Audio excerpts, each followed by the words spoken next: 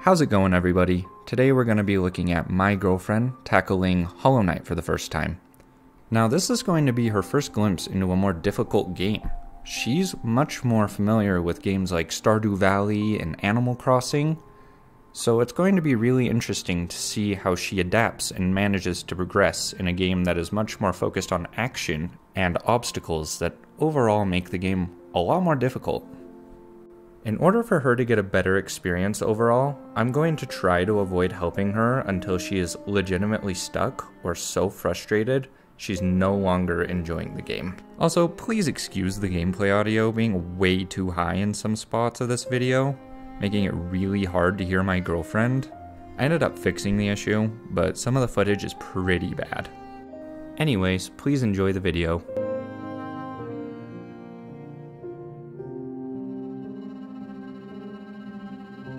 Her playthrough starts just about how most would expect it to.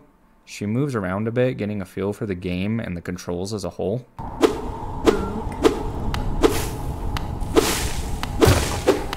Little attack.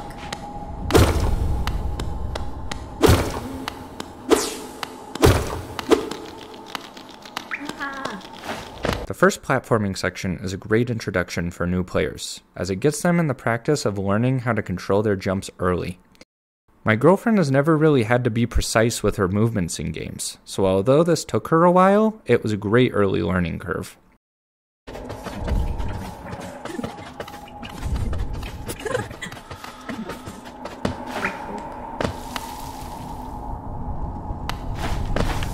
Oh, I got scared. Jesus, this is hard.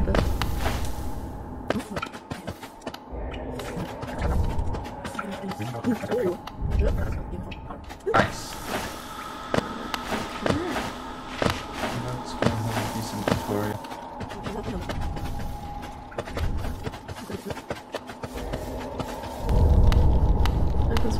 This little bird's gonna flip me over. Right.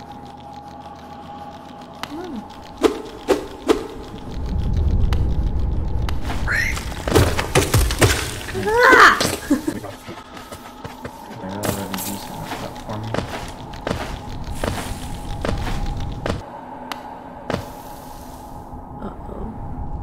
Spikes. Can I go back? I don't want the spike. There's stakes now. Ah! Oh. You're fine. I thought that was a spike. Okay. Ah! Fuck! No! Oh my god.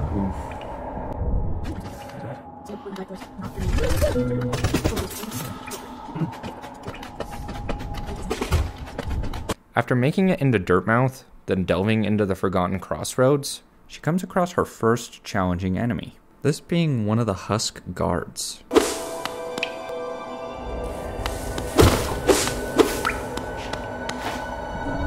Oh my god, wait. I've already, I think I found the little boss bait. Uh-oh.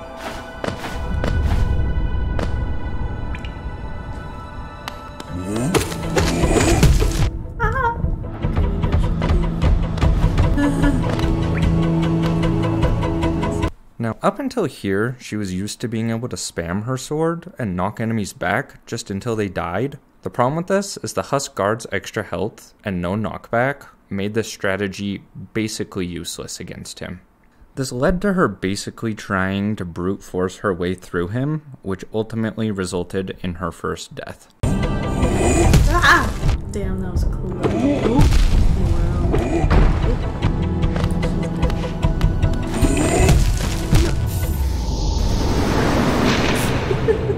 Not wanting to fight the guard again, she decided to go left this time instead. She eventually found Cornifer, but unfortunately did not have enough geode to buy the map for the Forgotten Crossroads. Stumbling into this room, it locked her in, forcing her to fight.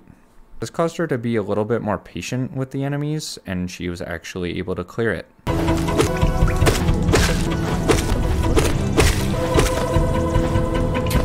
Ah!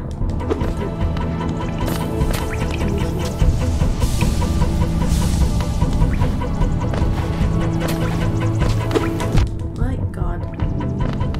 Dummy. Oh, shit. So she continues on for a while, getting a better feel for the mechanics overall, and she's making a ton of improvement in her movements and timings. Her natural progression made it so each new room she went into easy enough for her to get through, but also challenging enough to make her feel accomplished.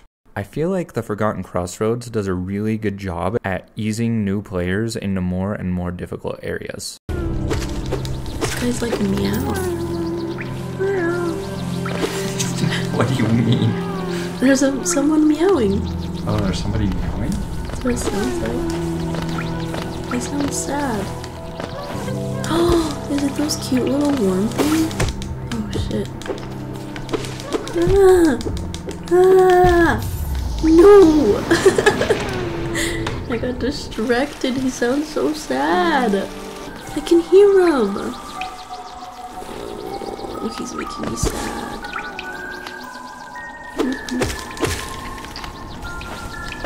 Where is he?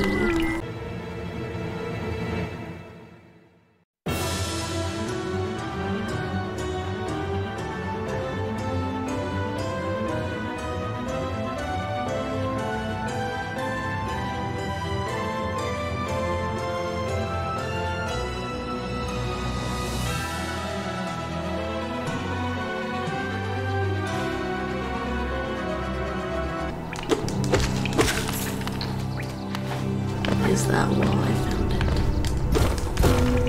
Oh shit! Pew pew, guys. Nicely done. Oh my god! Moving forward, this is when I really think she starts to catch on to the game. It's obvious she's getting much more confident in the movement and the combat. Ooh! Ooh! I'm so quick. I have 3 in a row to do that? Yeah. Alright. Fuck it. Challenge accepted. We ball.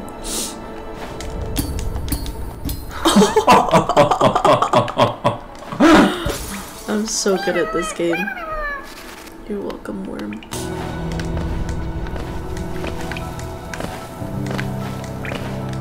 Damn, I'm kind of killing with platforming, not gonna lie. With this newly found confidence, she's able to make enough geo to buy the map from Cornifer and then the compass from Zelda. And we fall? Yeah! I hear you. Give me my map, boy. Yeah.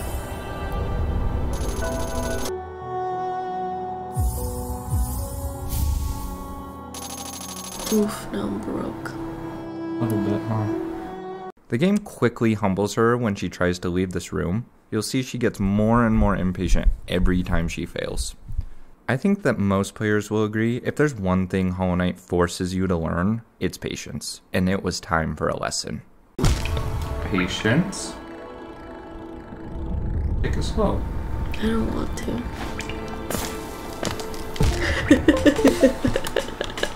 I'm gonna die. No, I'm not. Ma! Come to me. Oh my fucking, you bitch. That's not fair. Did I get my thing back? Oh. Wait, I was trying to leave. Yeah.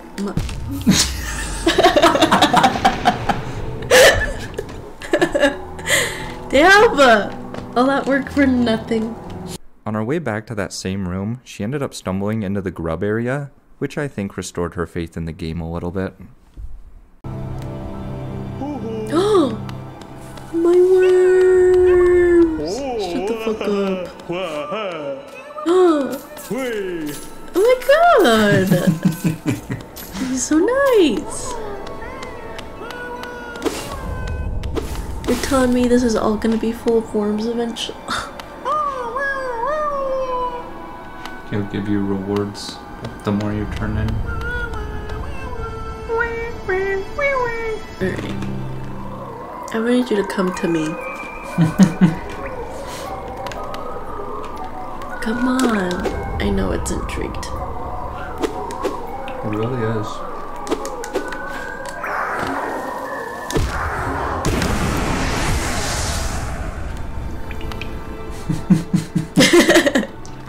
Not a single word was spoken.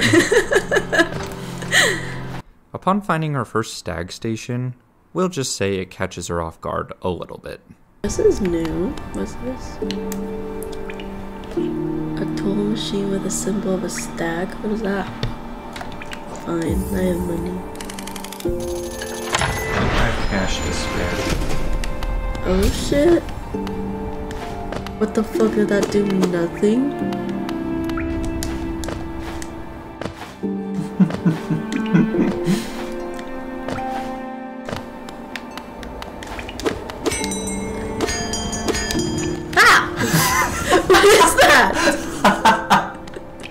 After getting her shade back, she decides she wants to try the husk guard again. Okay. Oh, no, no. I'm very sick. This time, she decides to study his attack patterns and take the fight a little slower, which gets her really close to defeating him. Okay, so I can outrun that.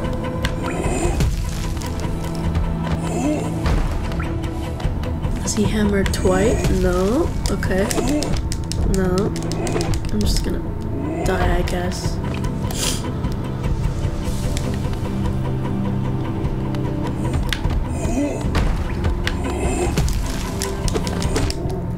Fuck, that means I can't even like touch him? I don't understand. I need health. Then, on only her third try, she defeats him. Okay. Let's try you again. Hammer. Hammer. Ooh. Hammer. Ooh. Hammer. Hammer.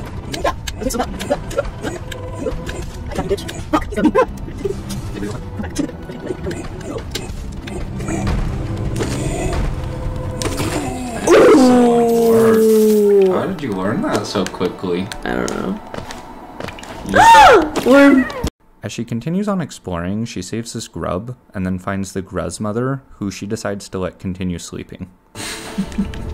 I'm just gonna let him sleep. Just kidding, she turns right back around. What if I sneak? Wheel on that bitch. Ah! Okay. Ah! What the fuck?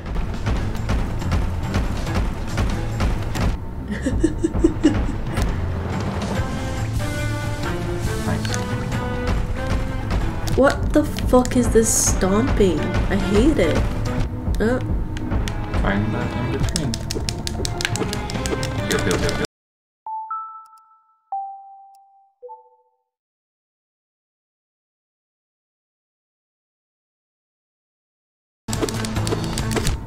Alright.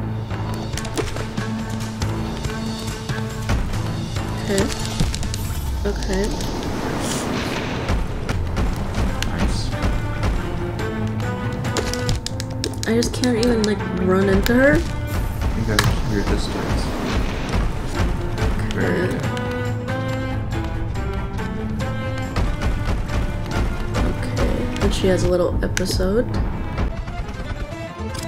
Oh, this was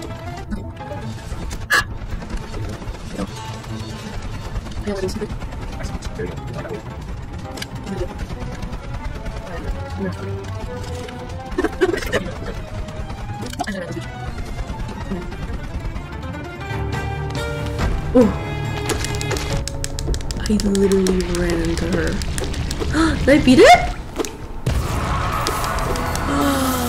Damn, I'm so good at this game. You don't even know.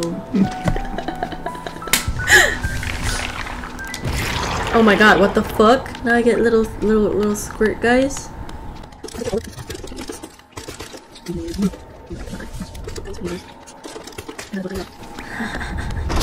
After defeating the gruzmother, she heads towards the boss room using her map.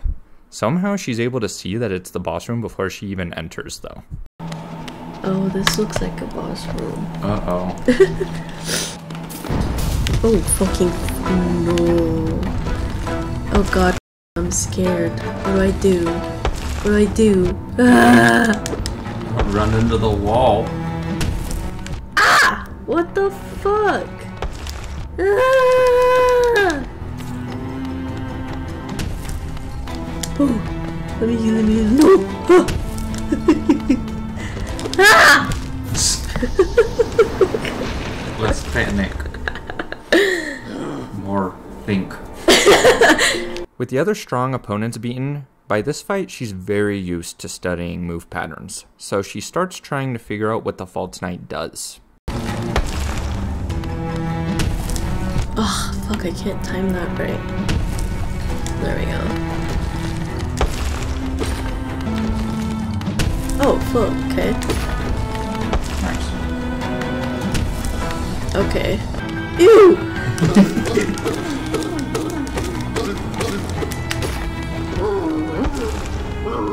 Oh boy, mad. Oh my god, boy, so mad. The second phase creates panic, and this unfortunately causes her to forget the majority of what she just learned.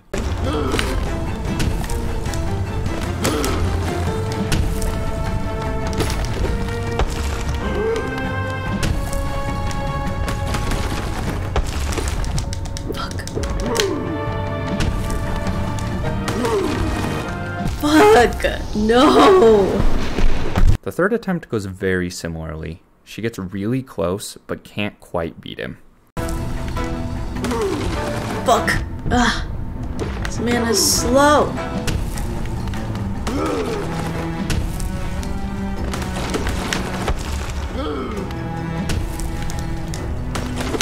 Fuck! No! Ah! Alright, bitch. You get one last chance.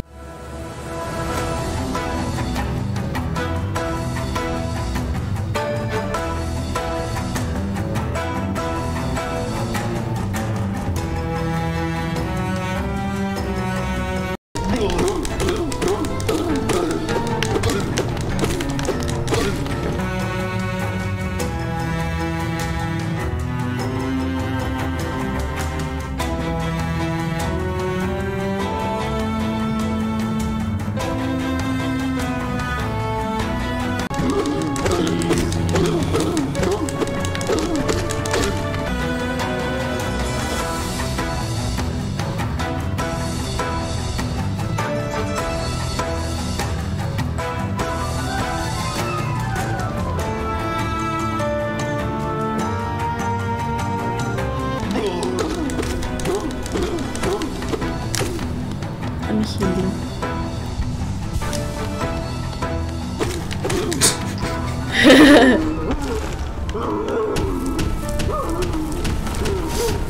Big boy tantrum. Oh! Do I have to go down there? Go find out. Well, I'm assuming I would have to. Okay. Oh. Big baby.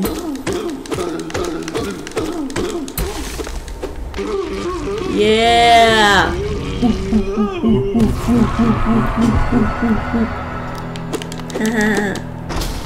Fucking baby. City crest. So, there you have it. The False Knight defeated in only 4 tries. My girlfriend already wants to play again, so I may make this a series of videos until she beats the game. Anyways, thank you so much for watching. Have a great day, and hopefully we'll see you in part 2.